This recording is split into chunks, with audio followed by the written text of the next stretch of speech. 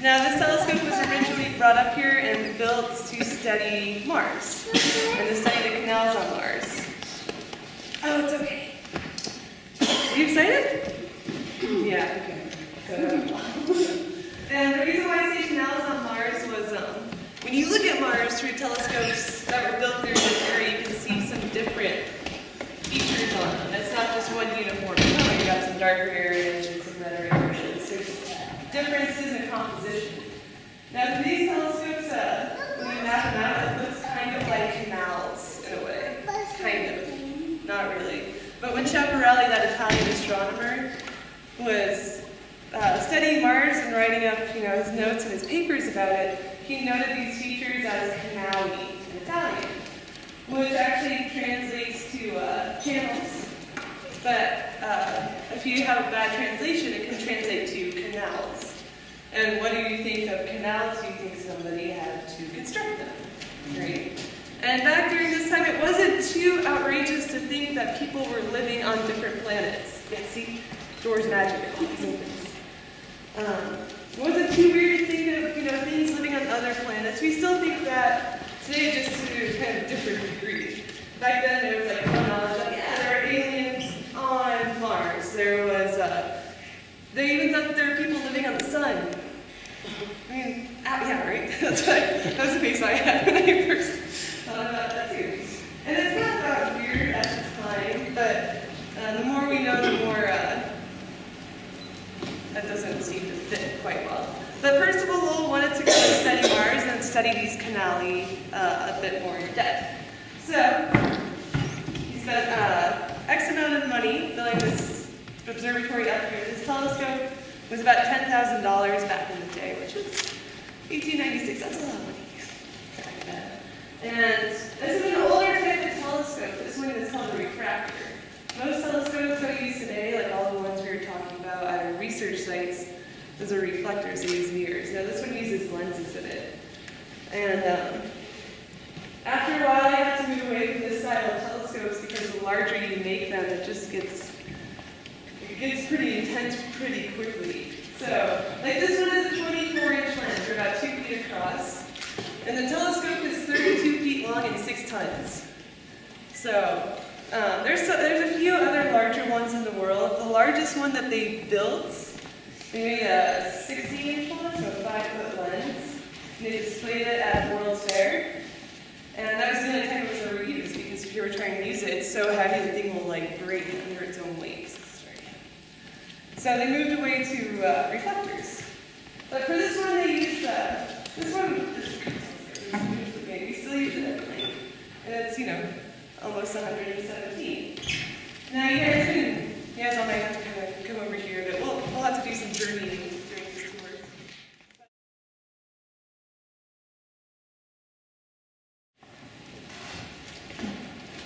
tour. What if? Let's take a go over there. Okay, what if the eyepiece is up there? Now they did research very differently than they do today. Today, we can save everything to our computer. Back then, those things were done by hand. He would draw all of his observations of Mars in a notebook that he kept. And standing on a ladder for a couple hours during the night, drawing is not very fun. So they created this contraption. That's Percival Lowell's chair. And draw what you're looking at. His Mars watching chair. Has some tea next to you. I don't know what else we have. Some chocolate.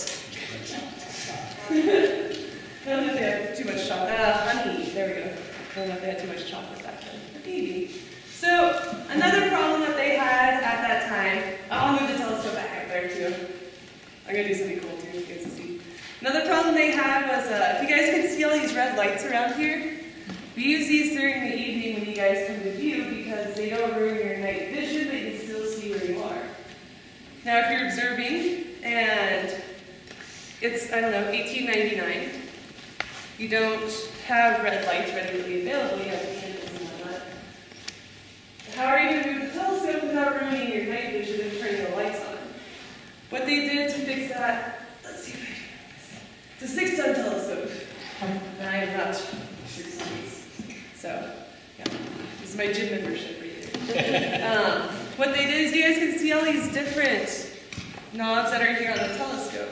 Each one does a different function for moving the telescope different ways. This one right here, if you lock it down, or if you unlock it, you can move it east to west. This one right here, which is smaller, but still has a smooth surface on it, moves it north to south if you unlock it. The metal one right here changes the amount of light that you can let into the telescope. It's called the aperture. And each one has a different texture on it. So during nighttime you can just be like, okay, here's the right ascension, I can move it, but now the object's almost there, but it's kind of up in the other corner. I'll find the one with groups, turn it a bit, do the slow RA, and get it right centered. It's brilliant. Yeah, I love this telescope. I like to have the bike chains on here. It's super cool. And you can tell that some of these are newer pieces and some of them are older. Like this one, it's clearly older. This one's newer. This one right here is actually older than the telescope that it's on. If you read right under here, it has a date of 1894. So this one's about 2 years older. This one was added on about 20 years later. It is also the world's largest finder scope in the world. It is very large, but it's a great little telescope. Not really good for finding an object, but cool for looking at stuff through it. Now, when this one right here was sent out to the observatory, it came delivered and did not have a lens cap with it. Seems weird. And they couldn't get a lens cap sent out to them, so they had to create one. Had to create a lens cap, right? And one of the astronomers who was working here actually found one in his mother's kitchen, right? And it's still there, so check it out. It is a frying pan. We have it welded on. It's fallen off a few times. It fell off about 35 years ago. But it's so cool, and it works so perfectly. So I always thought that was super cool. It's a nice little lens cap. But, so the telescope did take one little vacation. The first year they brought this telescope out here happened to be the year where we had tons and tons and tons of snow. Percival Lowell got that up. He was like, oh, this is a great site. And I'm not doing any research yet. I just built this telescope, brought it out here. I was doing the research. So the telescope actually went down to a place in Mexico called Tacubaya for about a year. Just remove all essences of snow, right? So, and it spent a year down there, and then it came back, and it hasn't moved since. So that was the telescope's only vacation. Yeah. This one, I don't know if there was actually a railroad that went down to Tacubaya. It was easy enough to send it out here from the East Coast. This was built over on the East Coast, and you ship it out here on the train. But then how do you get up a hill, right? There's no cars. And I'm guessing this is the same setup at Tacubaya. You get, like 20 horses.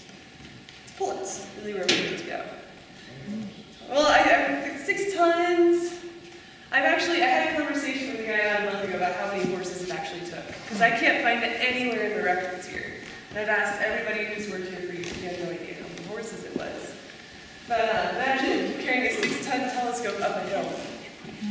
Right? 20 seems like a good number, right? I'm just kind of guesstimating with 20. I guess it depends on the types of horses. If you have ponies, maybe get 50 of them. This was designed by Alvin Clark and Sons, so that's why it's called the Clark Telescope. And they were like the world's foremost telescope makers at the time. Which they lived up to. I mean, this telescope is still perfect. The lenses are even amazing. Although the lenses came from another place over in North Carolina. So from a guy who's actually just he's an astronomer, and he grounded the lenses himself. Is there a big demand for telescopes? Enough so that they could make, a good living off of it. But at the same time, 1800s, not a lot of people had like $10,000 just to be like, oh, my telescope. So, but there were a good amount of, they made smaller ones than this one. So there was enough of a demand that they could sustain a good business model. So it can't be a certain size to get a good view of Mars? This one, for the research do, it had to be a certain size. And when you look at Mars through this one on a really good night, Mars actually has ice caps on it. You can see the ice caps really well. You can even see the composition change on Mars, which is, one night we saw clouds. That was cool. That was super cool. Then one night we looked at where's all the composition? You can't see any of the changes over the feature. And we're like, oh, it's a dust storm. Because Mars will get these amazing dust storms every once in a while. Really when it's going from summer to winter, and dust storms cover the entire planet. So if you guys like dust storms, you don't move. How would the quality of the objective rate by today's standards? Objective rates? No, how the main lens at the top, the 24-inch guy? Well, the lenses are essentially as good as they were the day that they were brought out here. So they're really great lenses. I mean, compared to other refractors. I meant compared to a lens that could be made today.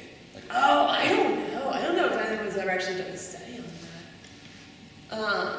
I'm just going to say this one's better out of bias. But I don't actually know. I guess it depends. Today's are probably a bit better just because of the increase in technology.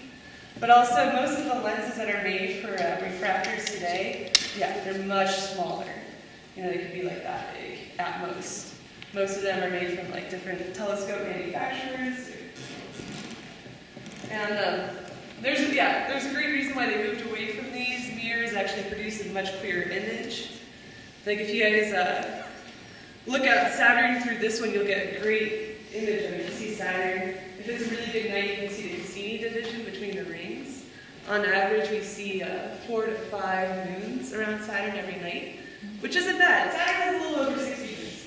4 to 5, we'll take it, you know? But then if you go look at a smaller telescope with a mirror, it'll be a little bit crisper. It'll be much farther away, depending on what telescope you look at. I actually looked at the moon once on a telescope that was 800 magnification. It was weird. It was so weird. It was kind of like you lived on the moon and you woke up one day and was like, what's the weather like today? It was like being on the moon. It was really weird.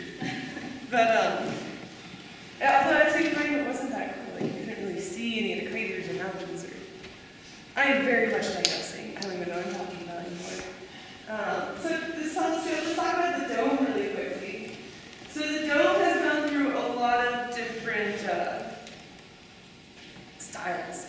The actual dome itself, like the wooden part, that part is the original. And when they first brought this telescope out here, they had like a makeshift dome to protect the telescope, but it wasn't doing the job they really wanted it to do. I'm going to call a quick timeout. Does anybody want to like sit down around here? I can move the rows. Okay. Because you guys can go and sit down here if you want. Yeah. Unhook these a bit too. It's a bit nicer. It's a smaller worker. There are like 60 of you guys. Press this right button and hold it down. I'll tell you when to stop. no.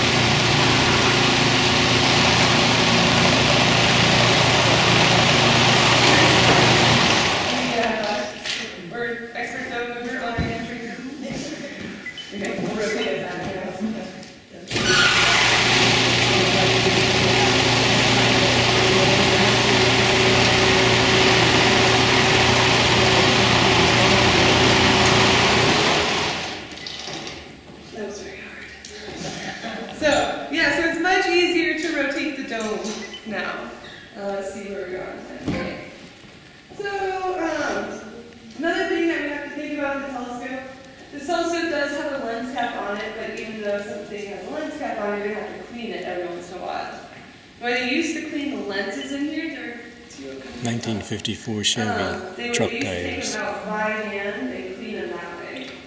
Great. And we're all now like with original hubcaps. Of doing that. Because what if we take them out and we break them? They're faceless. So we had to create a new way to clean them. Now, you guys will be fine right there. I promise. What we do? What we do? We take the telescope and push it all the way up here. Oh, cool. Yeah. No, wasn't anything else. I have got the telescope caught on a rope before. That's another story. That was pretty Stuff happens.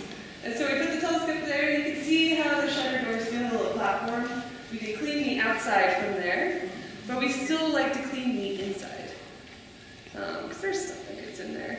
And what we do, you can see this black area on the end of the telescope, that actually comes off. And the telescope's hollow inside. I don't. But one of our specialists here, Ralph Nye, does. Really? And Ralph Nye's about my size. So, he's bigger. But he shrinks all the way up to the top, cleans it inside himself. Ralph Nye's really, I don't know what they're doing about it. But, yeah, he's like a wizard with the telescope. And a blink comparator, which you guys will see here in a little bit when we go down to our Sunday Museum. It stopped working last summer. It's old, you know. And really what happened was the gears got wound down, so we couldn't click it back and forth anymore. He specially hand-created new gears on his own to put back in there. Because not many people make specialized parts for these blink comparators in the 1900s. But, yeah. You guys have any questions right now or anything? I can really go over anything. We're going to do some fun pictures.